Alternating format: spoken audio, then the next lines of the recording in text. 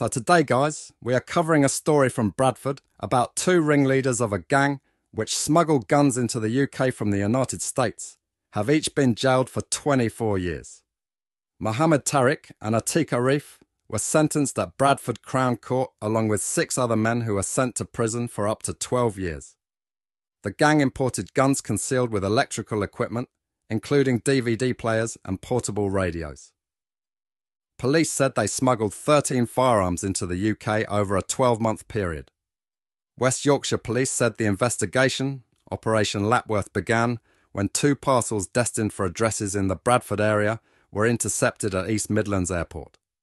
Detectives said the conspiracy began when Tariq ordered a taser gun from an American website.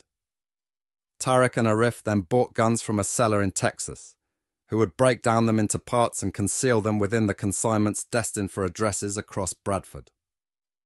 Operation Lapworth 2 started after further packages were intercepted when the pair were on bail following an initial series of arrests. West Yorkshire Police delivered 4 dummy parcels to the new destination addresses in Leeds and Pontefract, which contained deactivated parts of a gun belonging to the force, leading to further arrests. 6 men from Bradford pleaded guilty to possessing firearms with the intent to endanger life and the importation of firearms. As well as Tariq and Arif, Sakawat Shah was jailed for 8 years.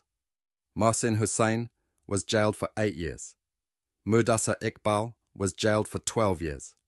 And Feroz Khan was jailed for 10 years.